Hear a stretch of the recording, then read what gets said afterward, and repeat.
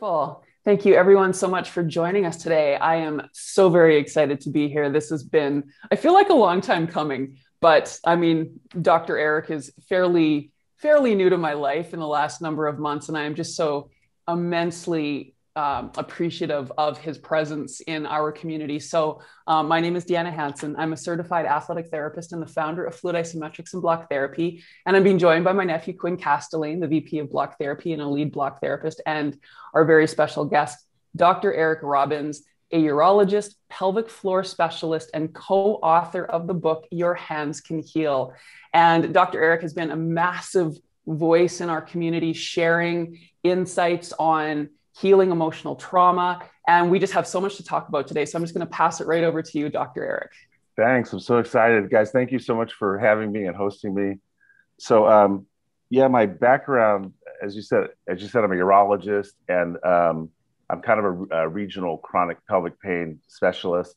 So I get sent really challenging cases kind of from throughout our organization. And of course, with all the patients, we do the medical standard of care and all the normal tiers. The thing is, we've got other really good specialists in my system. And so a lot of times the patients come to me and they've already had all the standard medical things and they're still having chronic pain or problems or, functional issues. And so for all these years, I've kind of just been interested in looking outside the box to find out what are ways to help these people. And most of my stuff is centered around mind-body healing. And it's so interesting because people initially, they hear, oh, somebody does mind-body healing. They think that the doctor's going to tell the person, the problem's all in your head and you're crazy and making it up and there's nothing really there. And actually that couldn't be further from the truth. So the gist of mind-body healing is that, early life stressors, early traumas, things like that, put our body and our physiology in a fight, flight, freeze stress state. And things like the ACE study, the Adverse Childhood Experiences study, show that these early traumas, even actually dating back to the womb and probably transgenerational, affect how our body and our physiology runs lifelong. And so these adverse childhood experiences program how the physiology is going to run. And in essence, we can be stuck in a fight, flight, freeze stress state for years or decades. And then that basically affects people's health. So, for example, with chronic pain, a couple of the biggest things going on, there's usually a lot of nerve hypersensitivity. So I'll give you an example. I had a guy recently, and he said, Robbins, it's severe pain. He'd seen a bunch of other people. He said, it feels like there's a red hot nail jammed into my pelvic area. And we did the exam and had x-rays available and all this stuff. And I said, listen, sir, the question's not whether you're having pain, because you are, but obviously we examined you. There is not a red hot nail there, but that's how it feels. That's the message that's going to your brain. So that's an example of nerve hypersensitivity. So I told this guy, problem's not in your head. You're not crazy. You're not making it up, but these nerves are lying to you. They're sending a false or magnified message there. We'll see people sometimes, with chronic pelvic pain, sometimes people have to urinate every 5 or 10 minutes, and we check them and there's no infection and no tumors and they're emptying well and all the standard stuff. And again, that's a nerve hypersensitivity issue. So then at a higher level of truth, you ask, well, why would someone's nerves be hypersensitized to begin with? And that usually has to do, I believe, with folks being stuck in a chronic fight, flight, freeze, stress physiology. And the stress hormones play a number of factors. They sensitize nerve fibers and pain fibers. That's a biggie. They cause more inflammation in the body. So we all know what that does. They affect how well the immune system works. You can think of things like either people getting sick a lot, the colds and the flu, or they have autoimmune diseases. It increased stress, as you guys well know, increases myofascial tension, which brings me to the second major thing that contributes to chronic pain, really of any sort. I'm a urologist, but this applies to probably as much to chronic headaches as chronic abdominal pain, to chronic, to fibromyalgia, to all these things. Is there's areas of myofascial constriction and contraction of the body, and I always tell the patients, you don't need to have done 14 years of schooling to realize if your muscles tense and tight and contracted all the time, there's less blood flow, there's less oxygen, the metabolites build up inside. Again, you don't have to be a specialist, an athletic trainer to realize if there's a nerve and the muscles clamp down on the nerve constantly, that's not going to be very soothing to the nerve. So all mind body healing is basically all based in physiology. It's shifting folks out of a chronic fight, flight, freeze, stress state, and it's down regulating. It's calming the nervous system, and it's getting these areas of myofascial constriction and contraction to relax, and then that puts the body in a state where it's better able to heal itself. Thank you. That's such a great overview of what's going on in the body. I think so many people are Yeah. confused, like as you said, I can't imagine if I had gone to the doctor and I was told that, your pain is in your head and yet you feel this Yeah. intense pain Right. and you don't know where to turn. That must be, Right. I mean, that would only add to the whole symptom and all the Right. additional pain. Right. Right. Yeah. Um, Yeah. Absolutely. So you have shared about TRE, and you actually Yeah. took me through one of those sessions, and it was really amazing. Can you talk a little bit about that for our listeners? Sure. If I may, Dan, I just want to give a little bit of background to kind of put it in context. So, I had pretty severe chronic fatigue syndrome from about age 15 to 45, probably longer than that. My mom had it, my sister had it. They were both on disability in the state of Texas. It's really hard to get disability in Texas. They were on it. I can remember literally every day growing up, coming home from school and finding my mom home sick in bed, and we took her to a bunch of medical specialists at that time. That was probably more in the 60s, 70s, 80s. They couldn't find anything physically wrong per se on labs and x-rays and exam. And, she saw some mental health specialists and said, well, she's not crazy. So, there's actually so many functional illnesses and problems that probably fall into that category. So she had it. I kind of swore to myself I was never going to accept that diagnosis, but clearly I was severely run down and depleted all the time. If my wife was getting stressed, she'd hop on the treadmill and kind of quote sweat it out. And if I tried to exercise, I would just get way more depleted. I had a tremendous amount of brain fog. I remember it was really tough getting through residency. I was at USC, and our residency was considered one of the most intense there was, and it was every third night call for a long time. And I can remember, like, you come in at 7 a.m. on Monday, and you work all day Monday, all night, all day the next day, and you leave at 4, 5, 6 p.m. And it's truly a 36-hour shift, and sometimes you don't sleep during that time. So by 10 a.m. on the first morning, it took every bit of willpower I had to force my eyes to stay open. And yeah, I mean, I don't know how I did it. It was kind of probably grace, but yeah. So I had it for a long time.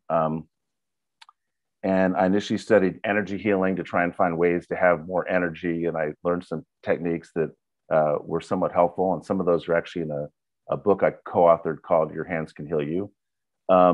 I studied some other things. But the long and the short of it is what I can say now in hindsight is that my body clearly was stuck in a fight, flight, freeze, stress state. There was a lot of myofascial constriction throughout my body. I saw a bioenergetic psychologist back in 1997, and at that point, I had hit a time in my life I was just completely stuck. I couldn't, in every part of my life, I couldn't go forward, I couldn't go back. I was just stuck. And this bioenergetic psychologist, and those guys, they're psychologists, but they focus on energy flow in the body and libido and life force, whatever you want to call it. And he told me, he said, Eric, you're getting by on 3%, which I'm pretty sure was true. So then you look at that and you say, well, what do we do to get out of that? So many patients have fatigue and so many problems. What do you do when you're stuck at 3%? And so what components make up that 3%? What's happening? So what I came to realize, not really as part of that therapy, it wasn't that helpful, but is that all of us, our nervous system's like a plate. And everyone's heard that expression where people say, my plate's full, right? And so the model is our nervous system's like a plate, and it can only handle so much stuff coming at us we can only handle so much coming at us from life before we have too much on our plate. And when life exceeds, your plate gets too full, when your neurologic stress threshold gets exceeded, it creates this generic stress, anxiety response in the body.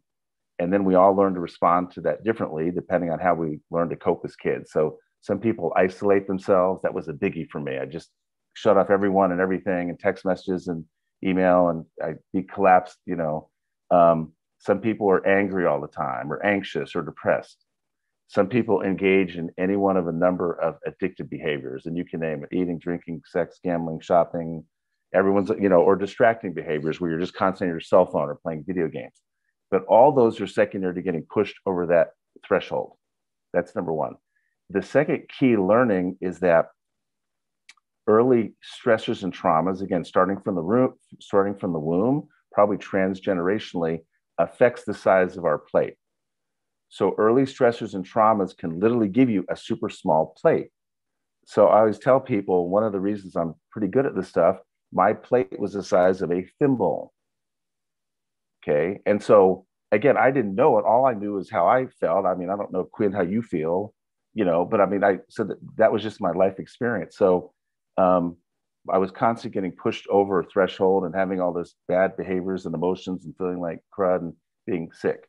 So my healing really came when I started finding ways to get a bigger cup or plate. And one of the things that was most helpful to me was learning the TREs. So in 2014, I was, in addition to the chronic fatigue, which I could somehow get by with and was getting a little bit better, I started having some very serious neurologic problems. I had really weird symptoms to the point I almost couldn't function. And with all due respect to my neurology colleagues, they don't do a particularly good job if you have some sort of chronic debilitating neurologic disease. So I wasn't too motivated to see a neurologist. And then I noticed, like, if I ate dinner after 6 or 7 p.m. at night, the food would sit undigested in my stomach. And then the straw that broke the camel's back was I was at work one day, and just out of the blue, my heart started racing at 220 beats a minute, getting dizzy and lightheaded. And I got admitted to the hospital, and it's scary as heck. And I was in the hospital, and the hospitalist came by to round, and he said something to me, and trust me, it was not 1/10,000th of the clarity that I now understand this stuff. But I got the idea that, oh, I'm stuck in a fight, flight, freeze stress state. Before I'd read it in a million mind body things and understood it as an abstraction and a concept, but I was living in a hospital bed and petrified. And it was about 3 days from having to just leave work from this. And then the second thing I realized is that, even though we always say the body tends to heal itself, right? We say that the body doesn't do a particularly good job healing when it's stuck in a stress physiology. So at that point, I was desperate. I'm praying. I'm like, God, show me a way to turn this stress switch off. That's when I discovered the TREs. So the gist of the TREs is this. I'm sure everyone's seen on TV or YouTube or something like the lion chasing the gazelle. Everyone's seen that. The gazelle's running, and trying to evade capture. It's literally running for its life, isn't it? But what's interesting, if the gazelle escapes and gets to a safe place, what it will do, its body will shake and shiver and tremor. And that shaking, shivering, tremoring mechanism seems to do two things. Number one, it seems to turn off the fight, flight, freeze, stress switch. Now, we as humans are not very good at that. We have stresses and traumas. We get kind of PTSD, which, by the way, is not just for folks who fought in the war or were horribly abused as kids, but it just means our physiology has gone into a fight, flight, freeze state. It's staying on autopilot, and we see all the manifestations of that. The second thing I have, and when I explain this to patients, I say, I want you to imagine 1 minute the gazelle's eating the grass, grazing, and then, that cheetah creeps up, and then bam, in a half a second, it's running 50 miles per hour and zigzagging. And there's a lot of charge and survival energy building up in the musculature. And it's almost like if you take a can of soda, get by case Diet Coke, shake it up. Now there's a lot of pressure in the can. Obviously, we don't want to just uncork it real quick and spray soda over our nice living room. But what do? We just start slowly uncapping the lid. We start slowly, safely letting that charge, that survival energy out of the body, out of the musculature. My understanding is that when you don't do that, that leads to these chronic muscular tension and bracing patterns that keeps making the muscle want to come back and get stuck.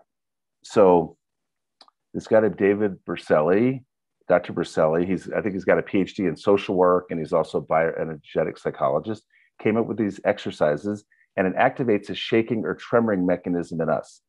The exercise is usually started in the inner groin adductors.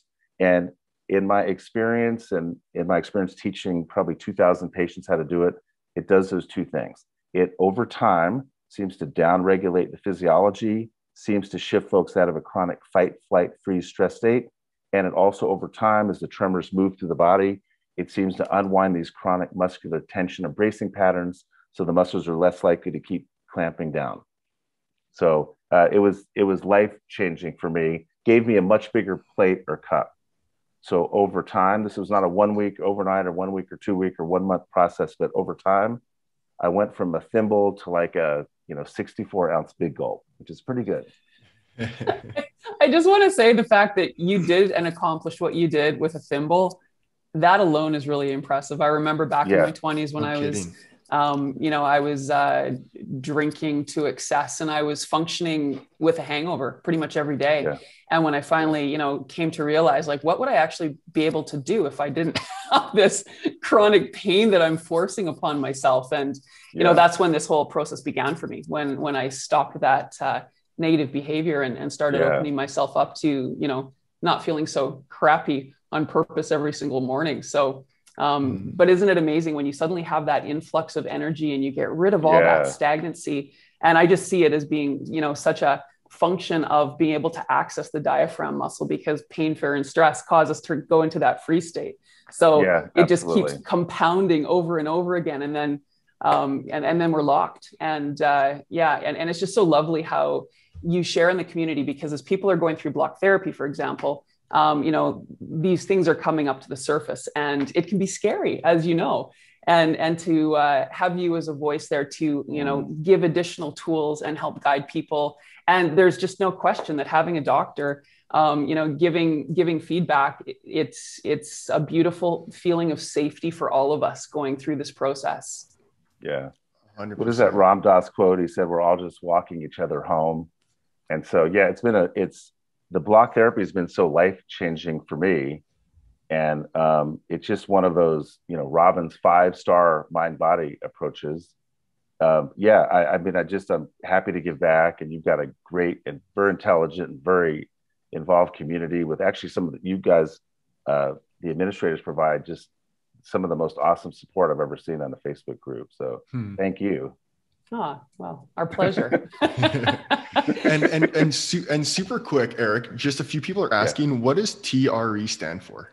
TRE stands for tension and trauma release exercises. Perfect. Okay. That's what somebody put in the comments. I just wanted to confirm. But yes. Can I Deanna, mention something if you wouldn't mind? So, Deanna, we had a chat, I think going actually on the Block Therapy Facebook group, and someone was mentioning, I think, COPD. And that's something I've watched. I see, urology, we see a lot of older patients. I see a number of them with COPD. Every single one, you say, take a deep breath, and they're high chest breathers. Their entire lower part of their chest, their diaphragm is not moving at all. And it's just profound. I do think some caveats, though, like in my case, even back when I was still somewhat frozen, I learned to do diaphragmatic breathing. And you're right, it's life-changing. By the way, the diaphragm, when it moves, the pelvic floor also moves. And so as a pelvic health expert, we love getting movement more in the pelvic floor, the levators, the urogenital diaphragm. But I was maybe better at diaphragmatic breathing than I should have, because my entire chest was so locked up, my everything. I used to get body work. I'm sure it's body work, because you guys know that. They kept saying, "Eric, you're bound up." Listen, that really pisses you off as a mind body guy. You're supposed to have some of your stuff together, but you can't lie to your body worker. So I'm like, damn, it's still locked up. So, I studied with a guy named Gay Hendricks. I love this guy. He was one of the early somatic psychologists, and he's got some breathing techniques and attempts to open up the diaphragm. And then with more advanced stuff, he wants you to breathe into your kidneys and breathe into your pelvis. And he's got some nice stretches to do that. No doubt. He's a phenomenal person. But block therapy takes that so many more levels, because people just don't realize, how much stuff we store in our intercostals, and, even like our front our pectoralis minor tendon, which is pulling everything forward. And I just recently started, I know you prefer people block the front of themselves generally first and open that up and start lower and move higher.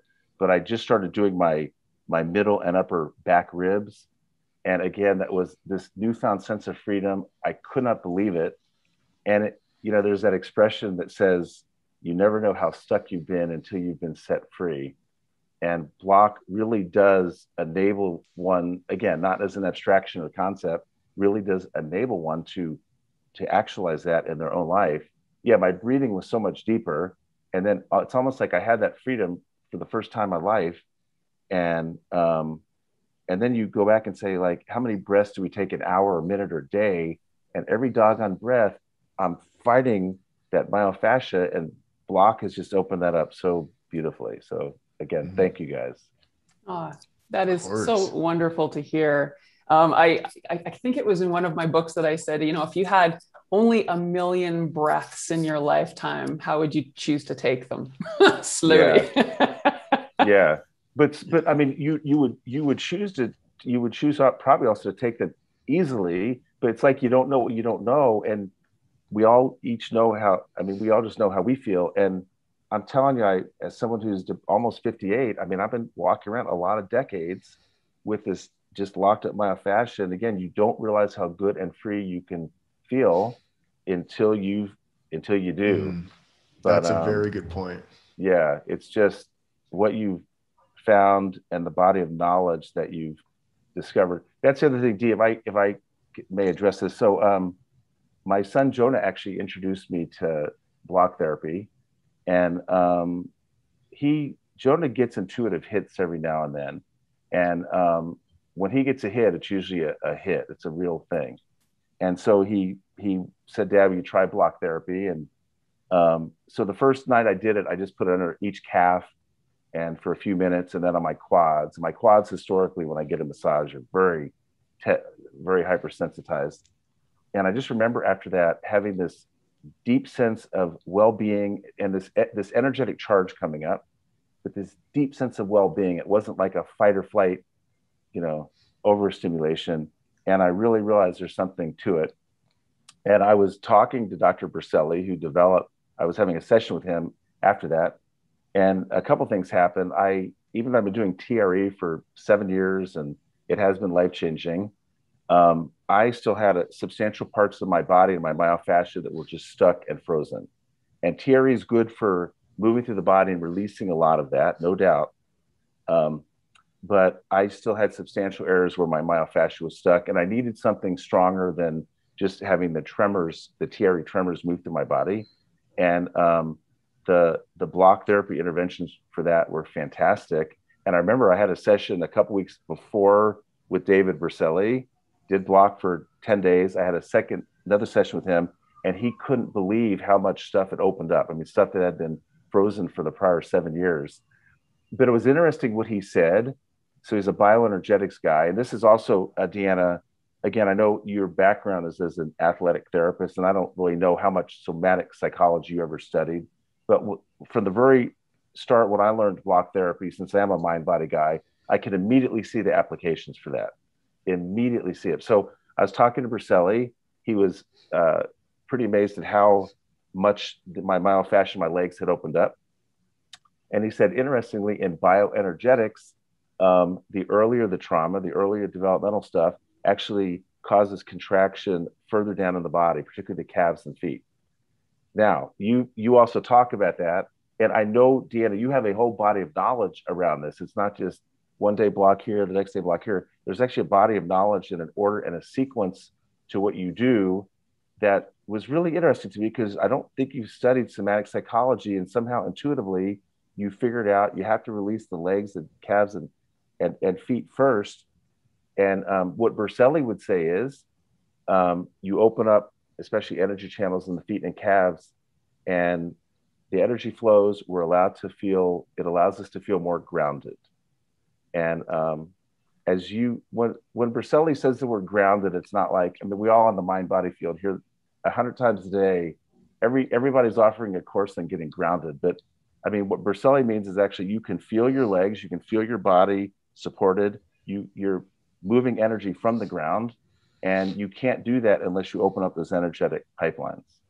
So, yeah. Awesome. Thank you. And actually, you know, it was really interesting when Quinn and I just ventured into this journey. One of the very first programs we had was called the 21-day block blitz. So we decided to do a little test through Christmas. So it's a 21-day program, and through the Christmas season, we had, I think it was close to, Quinn, I think 80 plus people going through this with the goal for weight loss. So, you know, using the Christmas season and getting people to simply block. And it was a 15-minute per day program, not doing anything else. And it was really amazing because the majority of the people improved in their size and shape, even though they were also indulging through the Christmas season. Oh, but wow. There was a few, yeah, but there were a few that hadn't. And a couple of them lived in Winnipeg. And I was like, well, how come all of these other people had these, you know, wonderful results and these few didn't? And so I had a couple of them come over. And when I scanned their body, it was so obvious to me. It's like, their calves are locked. You know, the locking of the calves is twisting the pelvis. It's not giving them that accessibility of the diaphragm. So I don't even think, Quinn, at that point, we had heard about that study in Australia where the majority of weight loss comes through proper exhalation. But no, that was probably like 3-4 years ago. And when we did that 21-day block blitz challenge you're talking about the one through Google Hangouts? Yeah. That was ancient. That was probably you were 19, I think. Yeah. So that was 7 years ago. But that was pretty much the aha moment when you really realized the legs, the lower extremities, the feet can literally bind and hold the rest of the body out of alignment. Because once we started doing that, people started changing so much quicker. Because you don't really think about that. You're like, well, I have too much excess weight around my lower abdomen, my low back, or wherever it is. So let's block and lengthen those areas. Yes, absolutely. You need to do that, but you need to understand the concept of cause sites, pain sites, and your foundation. And even what you mentioned about grounding, but like actually feeling the floor, feeling the ground. Right. What I found really interesting, I started working a lot in my upper back, my neck, my rhomboids recently, because I work a lot, of course, in the front and the sides. Because I had a bit of a vagus nerve injury from bodybuilding years and years and years ago, and it will still kind of come back here or there. I got so deep into these areas. I was telling this to Deanna on the weekend. It was bringing this new energy I've never felt all the way down my legs into my feet, and I just felt way more grounded there too. And I'm like, wow. So that was clearly one of those areas that I couldn't get deep enough because it was so dense that once you open that up, my whole rib cage is breathing differently. Because you even mentioned like, hey, I was a diaphragmatic breather, but my upper ribs were kind of locked. So now I can feel my entire rib cage is starting to expand even more and more and more. So that's, again, what I love so much about this. We're the one in control. We find our areas once we have a really good understanding of this and our body. We find our most dense areas, release that, and you're just going to keep improving. You're going to keep improving. And you're like, I didn't know I could feel this good. I didn't know I could feel this good. And you're going to keep getting to those next steps and those next levels. So sorry, going back to the block blitz. Yeah. And, you know, I think what's really interesting too, is when I'm doing assessments on people, often what I'll see is women in particular, they'll be very tight in the legs and they'll be ballooned in the upper body. So when I reach out to them and I'll let them know your legs are your cause sites for what's going on. And then the response is, what? My legs are my favorite area. And it's like this mindset of a hard body, right? Like we think that if tissue's hard and it doesn't jiggle, that's a good thing. You know, it's one thing when we contract it. It's a very different scenario when it's relaxed. And, you know, all of that pressure and tension creates that ballooning in the upper body and the inability for there to be that transfer of energy. So there's been so many aha moments along the way since that first time that we did that block blitz. Yeah, I mean, you really have developed just a body of knowledge, and it just integrates bioenergetics and kind of energy healing. And, you know, I think the biggest thing that blocks the flow of energy in the meridians is myofascial constrictions and contractions. Now, of course, as you alluded to earlier, when you release those, what sometimes will come up to conscious awareness is the same memories and comfortable emotion sensations that made the myofascia freeze to begin with. And so I know, Deanna, you've been working towards having more resources for folks on the website to deal with that. But yeah, block therapy to me is definitely a mind-body modality. It's an unfreezing modality. Unfreezing is good. It is important, of course, for some people with a lot of trauma to go very slow. And again, I know you're starting to address that a lot on the website, and just open it up for just such a wider range of audience. Yeah, it's fantastic. Yeah, we're going to be adding, and thanks to you as well. I'm an article that you've written for us, as well as I think we're going to take some little snippets from this call so that we can, add in more resources and just give people that deeper understanding that this is expected and normal. I think a lot of it is just knowing what's to come and knowing that it's a part of the process and you're not alone. And, most, if not all of us, have gone through it to some extent or another. And that there is a solution on the other side of it. Yeah, absolutely. Yeah, it's finding that balance. It's bad to be frozen. It's bad to be stuck, obviously. And so we do something like a block therapy or a TRE that does give us a bigger container. Fantastic. But again, there is a little bit of a price to pay. On the road to unfreezing that stuff, you have to learn some strategies for dealing with some of the uncomfortable stuff that comes up. Would you be okay if I addressed a couple of those things here? Is that okay? Please, yes. So I'll give you actually a perfect example. So I started, as I just told you, blocking my back ribs. And, I think the more repressed stuff is, I think we tend to hold it in our back. And so I started blocking those back ribs, and I started having some subtle junk come up. Now, for me, almost before I'm consciously aware of what's coming up, little anxiety, I'll immediately project it. So my biggie, I'll project it on my wife, Linda. And she's an awesome person. She spends her life doing spiritual service. She has the biggest heart. She's not perfect, but she's pretty amazing person. Anyway, but I notice I start projecting, and I'm thinking she's doing this and she's not enough here and wish she'd be different in here. Then I'm getting agitated. Now, 20 years ago, when I was doing some other stuff that was way less effective than the block and what I do now, I had some uncomfortable feelings and sensations come up. First of all, I was very good at repressing it. For the longest time, I would just shove it back down inside and then have more back pain. So when I started doing stuff to unlock the back, started studying some of John Sarno's stuff, I'm like, why don't we explore what's in the back? And I wonder what I'm angry or anxious about that I'm not wanting myself to feel. So then strong emotions started to come up, but they were immediately tied in with these thoughts. So what I'm explaining now, I have had to slow down a million times, but uncomfortable sensation, I immediately have a thought about it, usually about Linda. I think bad things. And then I'm like, God, if she's that bad, I've got to get out of the marriage, but then I can't do that. I don't want my son to be raised by a single parent. I want to split the money. My parents were divorced. I swore I'm never going to be divorced. And then in a millionth of a second, I started having all these thoughts about why I couldn't allow the emotions in. And then I was having panic attacks. So clearly that did work. One big break for me back then was I finally started saying, listen, let's slow it down a little bit. I had been meditating for a while. So I developed this motto. I said, I can trust the truth of what I'm feeling as raw sensation without attributing a why. And then the panic attack stopped. So I still felt like crap and horrible and anxious, but I just wasn't projecting it on her.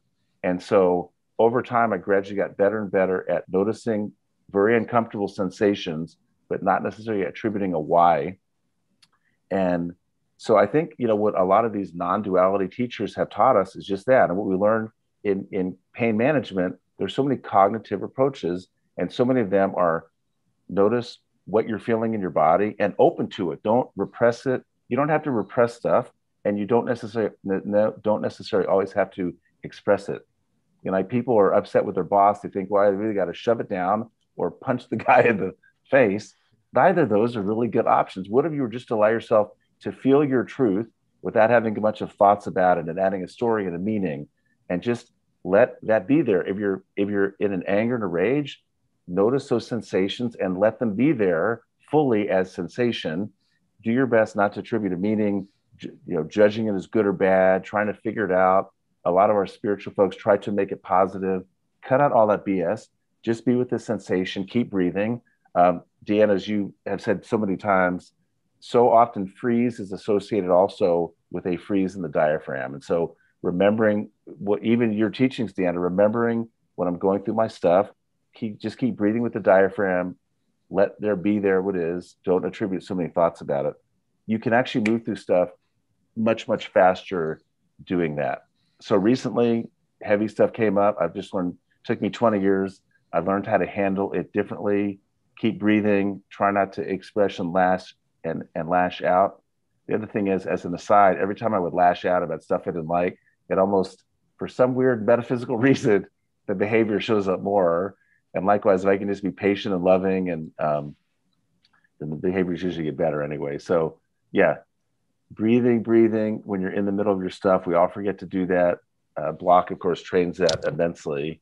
But again, it also opens up the upper chest and intercostals, which are so important too. If you're just diaphragmatically breathing like I was, because everything is so locked up here, there's probably got to be a balance. But yeah, open up all that stuff. And that's where pain really became, such a friend of mine so after my years of excessive drinking and then quitting, I was undergoing some incredible anxiety attacks because now I'm having to live my life without the escape that I chose for Absolutely. Most of my life. And the anxiety was so, you just explained it so beautifully, because that's exactly how it happens. Like something happens and then your thoughts go, and then like all these things. And you just feel like, for me, I had this sensation of feeling like my cells were really ugly and acidic and rancid almost. So how I coped with that. And again, that initial time was an intuitive thing. But moving into the pain, because the pain forced me, because I wasn't like pounding myself or cutting myself. I was putting pressure in and holding. And then because of that, you tap into the breath. And so that's how this whole thing happened, because the pain was such a gift, because it took me out of that which was worse than the pain, which was the anxiety and the craziness that I went to, and all of the negative thoughts and the darkness. Like it's so dark. And then with that pressure, it's like you're putting that little flashlight into that area that's been so dark and just not receiving anything. And then boom, it's like, oh, there's a little bit of light. And then you take a little bit more of a breath, and then it's like, okay. So then you realize the story, the story that you've just made up. And right. Yeah. Hey, speaking of light, I'm not clairvoyant, but you can, I think, see light in people. I think the fascia just plays such a huge role in that. Again, it's intimately related to just energetic. I'm saying this as a guy who co-authored a book on mind body healing, and mind body healing is awesome, and I still use it. But addressing the blockages in the myofascia are so important. I see people doing qigong; it's awesome. Meditating, doing all sorts of practices, and what they're trying to do is unblock the energy to get it to flow better. And there's some books that I edited recently for another author, and he calls his teaching direct path spiritual teachings. So you cut out all the fluff and just get right to the essence of it.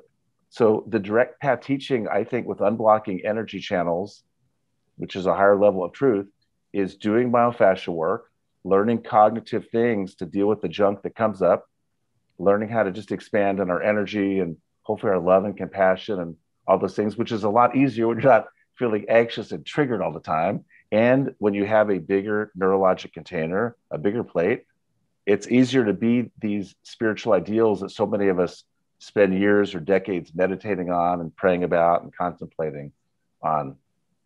So yeah, block therapy just ties so many of these other disciplines together in a way that before it was out, I think couldn't really tie them together effectively.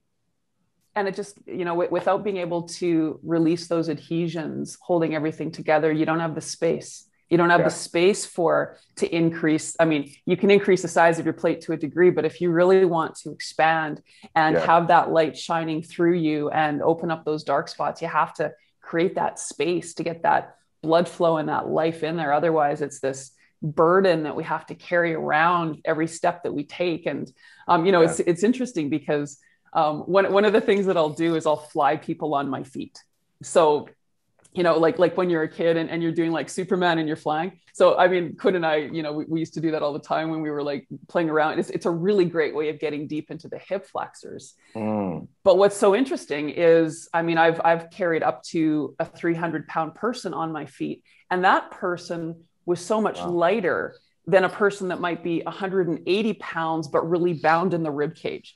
So it's really interesting, the concept of weight, because, it's really all about like, if we have the space, then like a balloon filled up with air, it's buoyant. It almost defies gravity, but you take that air out and we become super dense and wrinkled and dirty. And then, you're that much more connected to the ground, not in a positive way. Yeah. It's a very, very interesting concept. Like even, I'm sure maybe all three of us have experienced this, but there's times where I'll block and I'll release a major cause site or dense area. I physically feel lighter. Well, I'm sure just after you're blocking, you're going to feel lighter. But why do we feel lighter? Because we're releasing that downward pull that's happening all the time. So we're always having to fight that. Yeah. I was just talking to a friend of mine the other day. He's like, I just feel heavy. Like, how do you just sit like this? Like, well, if I'm just going to say, hey man, like just sit up right like this. He's like, man, this is like a back workout, back exercise. I'm not relaxed. This is actually causing me like more anxiety. Like, that's why you need to release the fronts, the sides, the belly, the diaphragm, the psoas, those areas first. And then we can start exploring into the other areas. But I think that just alone is an extremely interesting concept. And I almost want to dive more into that. Like, because someone who probably studies physics, not quantum physics, but physics, they're like, well, I don't know how that makes sense in a way, because it's just weight.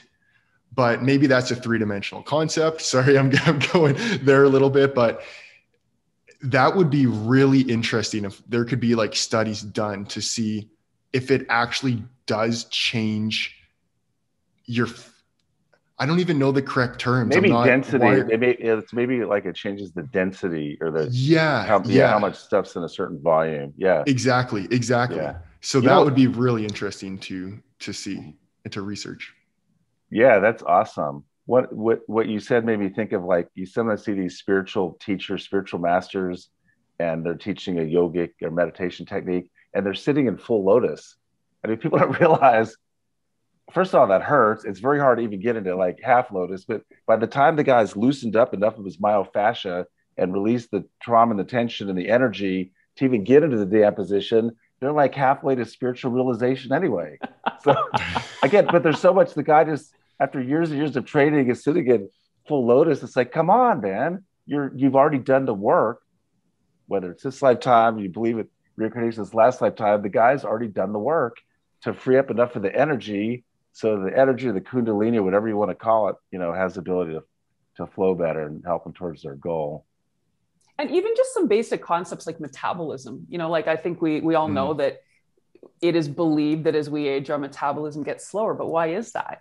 Gravity is constantly compressing us, adding those adhesions, blocking these cells from being part of our functioning. And so they aren't taking the energy and they shut down. So our we don't have to feed as much energy to the body, because maybe we only have 10, 20, 30%. And I always found it interesting that they said that we only use 10% of our brain. Like, I actually believe we're only oxygenating 10% of our cells in general. So not only the brain, but the rest of the body. And we are walking around as these heavy sacks of flesh.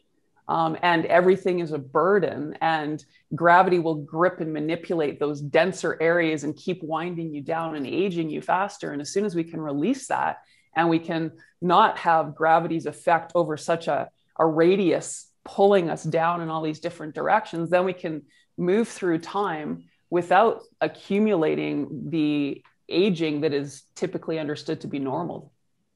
Yeah. All of the above. I concur, Doctor. Yeah, all the above. All the above. That 10% of our brain, though, is so fascinating, because I think, I think everyone attribute, I mean, that 10% of our brain theory, and classically people think like the brain's here, but I think what the current research is showing is that 80% of our thoughts and emotions are actually coming from the body and the physiology. And again, you want to think better and feel better. It's very important to open up the myofascium and downregulate our nervous system. There was we talk about like the vagus nerve, and everyone nowadays, the big thing is the polyvagal theory, which by the way I love. And I think for most folks, Porges' theories are very clinically accurate. It's a theory, it's a model, but I found it to be clinically accurate with the vast majority of folks. So, the vagus nerve, only 20% of the nerve pathways are from the brain to the body and the gut, and 80% of it is from the gut to the brain. So, yeah, I think so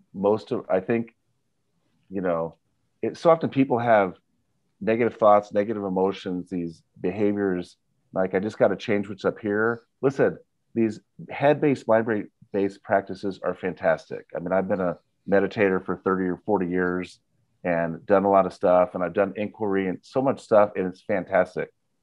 By the way, a few years ago, I said something in one of my videos, and I dissed meditation a little bit, just in a bigger context. Like half my audience left. Like I lost it. So listen, meditation's great. If you're doing mindfulness, any sort of meditation, it's awesome. Stick to it. However, what we're trying to accomplish with meditation is stilling the mind and stilling the body. And I think you can accomplish that equally fast, probably faster, doing some body-based practices, some somatic psychology practices, some, block therapy, TRE.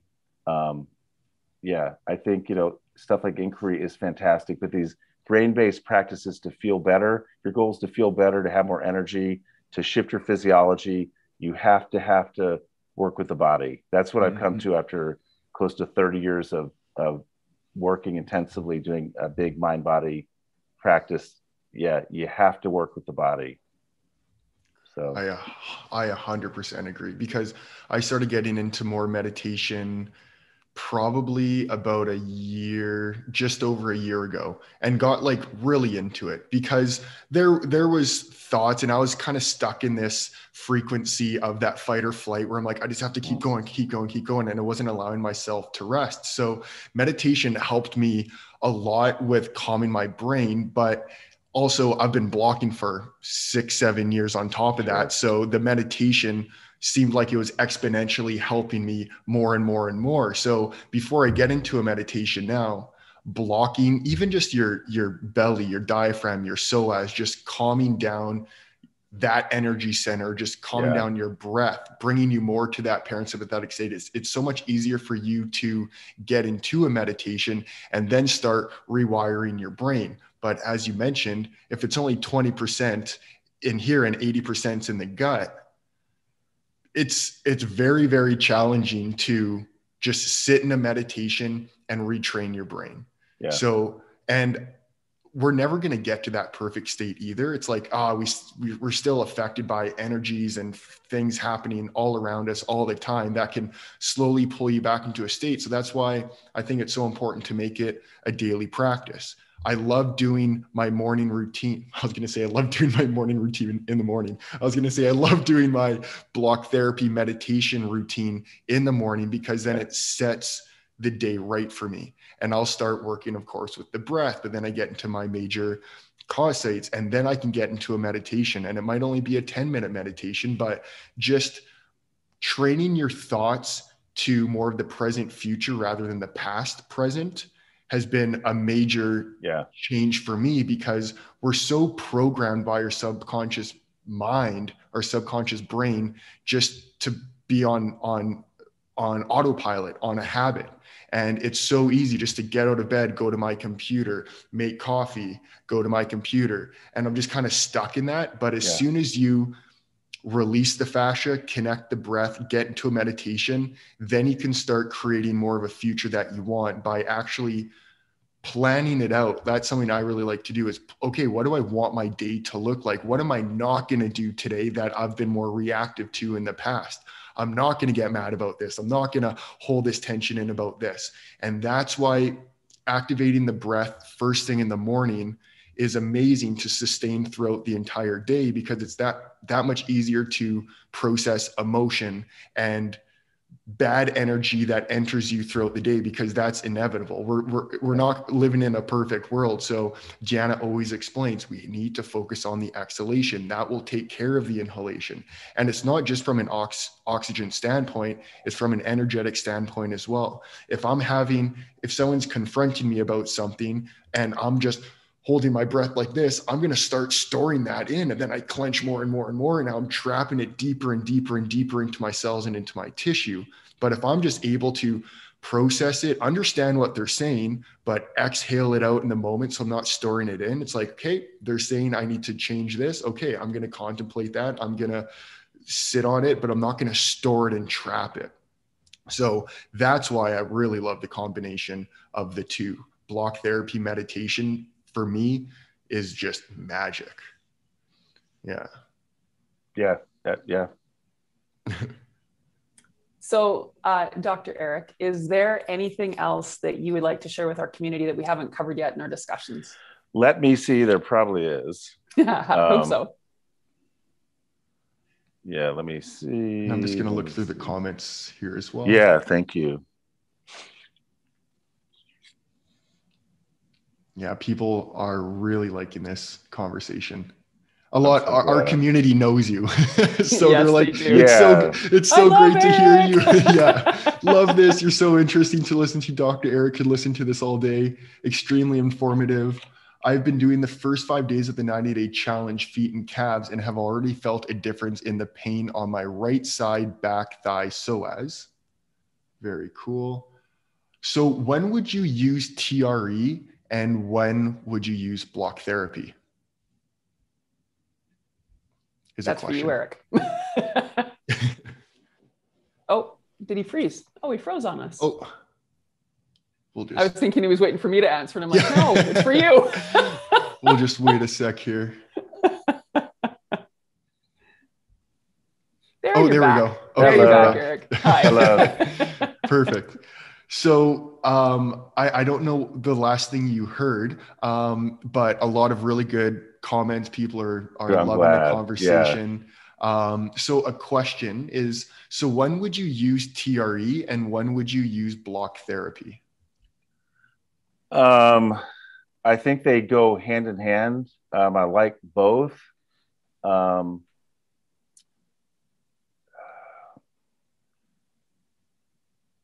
Yeah, I mean, I kind of feel like at this point, first of all, I've been doing TRE for 7 years and block therapy for 7 months. TRE is what saved my life, took me out of that chronic fight, flight, freeze autopilot. And I mean, I was stuck in that. I mean, I felt like I was dying. Yeah. So TRE is really downregulating my physiology and started releasing enough of the fat, a bigger plate. And again, when you do TRE, it's not just here, tremor, and that's it. There's a set of cognitive learnings. That's what we're trying to bring to block therapy as well. How do you deal with these emotions that come up? What strategies actually do work? What is not that useful? I mean, obviously, people can do whatever they want, but what strategies are useful in helping process those emotional things and memories that come to conscious awareness, realizing that, of course, we want to practice in our scope of practice and do things safely. But yeah, I don't know. I mean, I say do both if you can. As Deanne, I just taught you how to do it. And what I do and what I teach patients is a quickie version. You don't need to spend a lot of time doing TRE. In my experience, TRE kind of downregulates the nervous system a little better. But again, after a long time of doing it, I still had substantial areas in my body where I was stuck. So I would say do both, but in my experience and opinion, there's no substitute for TRE, period. There's not a substitute. I don't know. I mean, I would say do both if you can. They kind of do slightly different things. TRE downregulates the physiology better. I don't have any idea how it works. David Berceli talks about central pattern generators and in the spine and brain. I have no idea how it works. I just know every mammal has a similar mechanism, right, and that it does work. And how long typically is a session with TRE?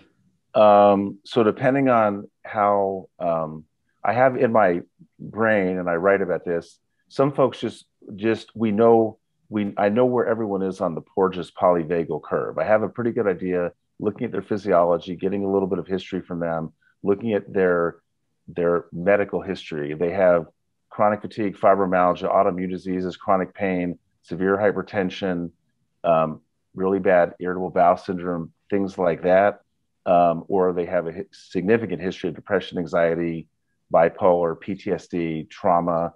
I already know they fall into this sensitive, fragile category where there's a lot of freeze in their body. I know that. And when everyone walks in the door, because I've been doing this a while, in my brain, I kind of know where they are and where their physiology is. I mean, a lot of times when I open the chart before I've even met the patient, I can look at their list of diagnoses. And again, I know where they are. So for that group of people, which is a big cohort of the folks that I see because of the nature of my specialty, I go very, very slowly and safely because I don't want to unfreeze people and unfreeze too much too fast. So, yeah, I mean, I start people off very, very slowly. I kind of modify the exercises. I've got some videos actually. If folks are at all intrigued by this video, TRE and me, and the other is called How I Do TRE with Sensitive and Fragile Clients. To be honest, not tooting my own horn, but I think those are actually some of the best descriptions of what actually works in a real world mind body therapy practice by someone who's done it, and talks about how to go slowly and safely, and talks about the Porges polyvagal model and how I actually use it in a medical practice. So if you're interested in what we're discussing here, go check that out. Anyway, so for folks that are sensitive and fragile, we start off and go very slowly, just like I think you guys are doing. Some people, even though 20 minutes is a conservative period of time to start off with, for folks that fall into that category, start much slower. It's okay to just do one or two maybe body areas and go for less time. Realizing that when you're doing these unfreezing technologies, whether it's block or TRE, that it's not like the emotions, memories, sensations necessarily come up during the session. Could be after session, the next day. Sometimes it comes up as unsettling things in dreams or anything along that range. Wonderful. Super now you Eric, you froze a little bit just when you were giving the two links to where people can find your stuff. Yeah. And even what I can do, I can also just grab the links after the call and I can put them right in the description in this call as well. Sure. So yeah, the names of my two YouTube videos, I've got several, but one is called TRE and Me, and explains a lot of the same stuff we're just talking about here, and a lot of understanding the Porges polyvagal model or theory, really in its how I use it clinically in a mind body practice. And then the other video is called How I Do TRE with Sensitive and Fragile Clients, and that's basically how we work with folks who are physiologically frozen, mostly in that dorsal vagal parasympathetic state. That's not, by the way, as you guys know, that's not the rest and digest, good, happy ventral vagal state where everyone's healing themselves and in social engagement. This is the bad parasympathetic, the collapse, the immobility, the feeling hopeless, helpless, depressed, that type thing.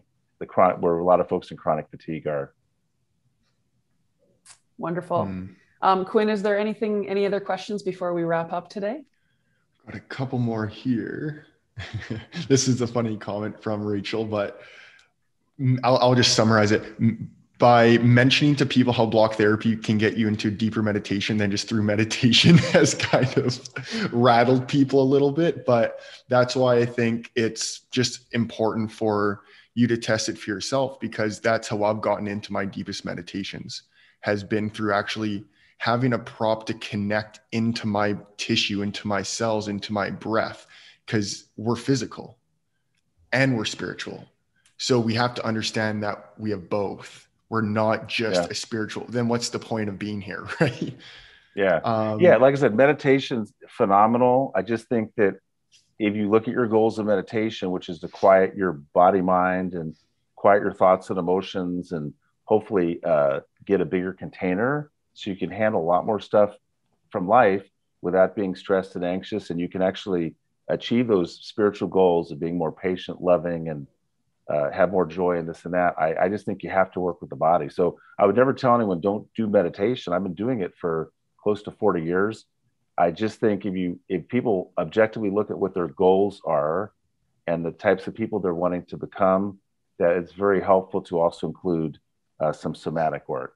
Mm-hmm. And just from my perspective, I mean, I fully agree. When I was suffering with my anxiety, I couldn't stop my brain from going crazy. I needed to have that pain to connect into for me, which is how this process all began. So it's a bridge. I mean, that's all that it is. It's a tool. It's a bridge. That's really it. It's simple. And that's the beauty of it as well. I mean, I think most things in life that are really valuable are really simple because they should be. If they're really, really complicated that only a few people can understand it, then what's the point? We all want to heal. We all want to, be the best versions of ourselves. And then collectively we can do the best that we can for everybody involved. Mm-hmm. And another thing is that what I, again, love about block therapy is we're the one in control of the pain. We're not depending on someone else, because I'm sure we've all gotten a massage. And when you're in pain and it's someone else working on you, I'm more reactive. I tend to hold my breath. I'm like, hey, that's not feeling too great. So that's why it's all about going at your own pace. And we always instruct that your breath is your guide. Yeah, it's self-regulating, which is kind of the vogue term. It's just learning how to self-regulate. And like you said, manage your own pain and the depth that you can go. And it's a way to learn self-regulation. 100%. Another comment here. Love all this. Dr. Eric rocks. Great discussion and totally agree on addressing the body. As a meditation teacher, once I added yoga, getting back in my body was amazing. TRE is fantastic, somatics, etc.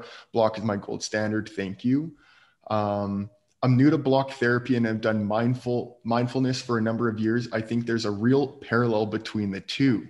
When on the block, you're in the moment with the breath as the constant. When you find a pain spot, you don't rush it or actively try to change it. You stay and leave it happen and leave the process happen with ourselves as observers. I love it. That's a really cool way of putting it. Absolutely. Mm-hmm. Yeah. Wonderful. Thanks. Please post link for Facebook on videos. Yes. So I will be posting those 2 videos that Dr. Eric Robbins just mentioned, and I'll put that in the description. This is also going to be on our YouTube channel. So everything will be posted below there as well. So those are all of the questions and the comments. So Dr. Eric, I just want to thank you so much. Our whole community is so grateful to all that you do. I know that you definitely create a level of safety, another bridge for us to move forward on our healing journey. And I can't thank you enough. And I would love to have you back again soon.